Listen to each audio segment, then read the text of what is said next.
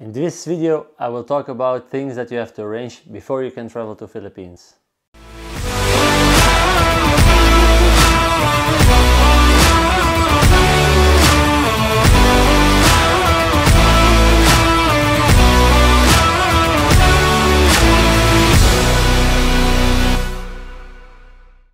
Hello everybody, welcome to my channel. Magandang araw sa iyong lahat. Welcome po sa aking channel. I know it's been a while that I made my last video. I went live last time, but it's also more than 1 month ago. Now, for people that watched my live, I mentioned that I have some problems with my eye and that I was having a blurry vision. Now, in the meanwhile, I already had an operation on my eye. That's why it took me a while before I could make a new video. Also, this video maybe looks different, but it's because I'm not able to work on a computer yet with my eye. So my wife edited this video and she made it in her program because she's used to it. So maybe this video will look a little bit different, but that's because I didn't edit my video myself. Now, I wanted to talk to you guys about the procedure to go to Philippines for this moment, because I can see really a lot of questions. I get a lot of questions for the papers that you need to travel, because yeah, Philippines is open now, but you still need some paperwork to do before you can travel. Now, one of the things that is the most questioned, now there are two things to be correct. The first thing is people are asking about the PCR test. They are worried because the PCR test needs to be a test that is done 48 hours instead of 72 hours. A lot of countries are using 72 hours, but Philippines is 48 hours. Now the 48 hours starts counting from the moment that you did your swab test.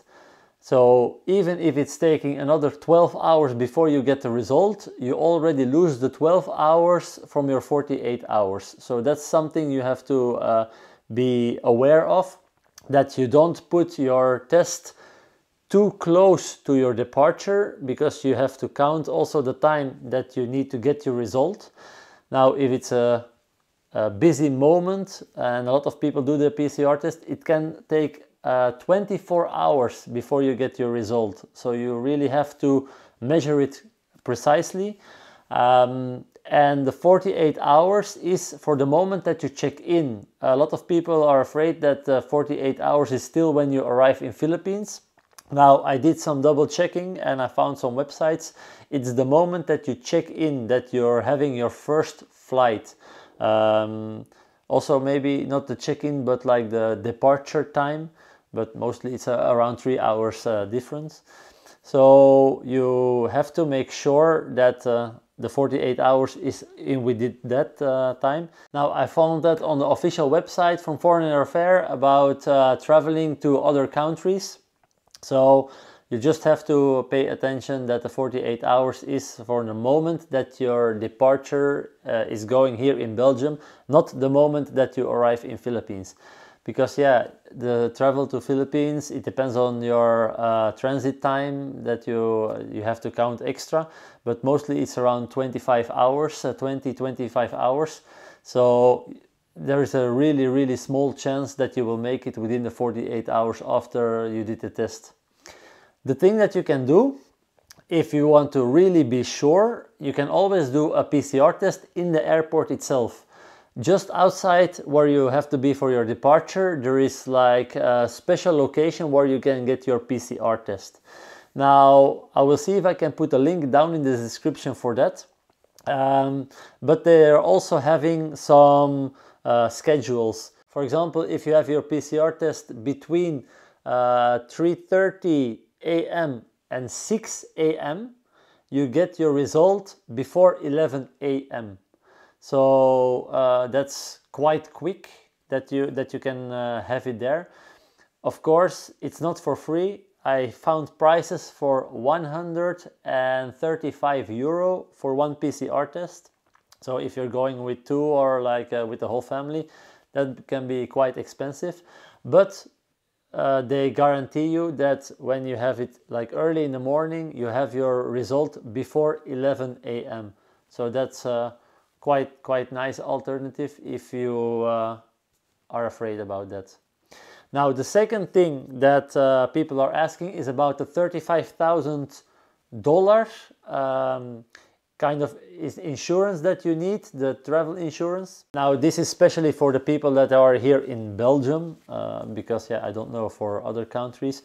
You can find a lot of companies that are offering it online, but there are some companies here in Belgium, the insurance companies, for example, and this is not a sponsored video, but for example, I have my travel insurance with KBC. That's a Belgian bank for people that are watching it from outside of Belgium. And they have a travel insurance. Now you can have a travel insurance just for one travel, or you can have a travel insurance for the whole year. Now I have an insurance that is for the whole year. Even I go for a weekend somewhere inside of Belgium, it's also insured if something happens there. The people, I asked them if it's also covered with COVID now, and they changed their policy, and it's also now covered for COVID. And for the standard, that's what they told me, for the standard package, you're insured for medical support outside of Belgium for 500,000 euro. Now, I don't know exactly how many dollar it will be, but it's a lot more than $35,000. Now, for me, I already have it many years. I have it before 2017, before I traveled to the Philippines, that I already had this. And I remember that I took the option to have a higher coverage, and they call it the VIP. And even for our case, our file, we are covered for 1 million euro for medical support outside of Belgium. So for us, that's no problem. I called to the agency and they are willing to provide a document where everything is marked in. So if you are having that, they will provide you with the documents that you need to travel. Now, the most important, how much does it cost? For my insurance with the VIP, I'm paying, I think it was 72 euro for 2 people for the whole year. So that's really not a lot. To have that insurance, and it's also covering even here inside of Belgium. If I can see, people are advising you have AXA and everything like that, and you can arrange everything online, but the prices that I see, they're never on the same price that I saw. I can see prices from 90 euro and 100 plus. I'm only having 72, and it's for the whole year. Now, I don't know how much it is if you're only taking that insurance for one time that you travel to the Philippines. If I remember, but yeah, it's already 5 years ago and it was before COVID. I remember that it was like maybe 10 or 20 euro difference. That's why I took for the whole year, because it was like just peanuts extra to have that whole cover.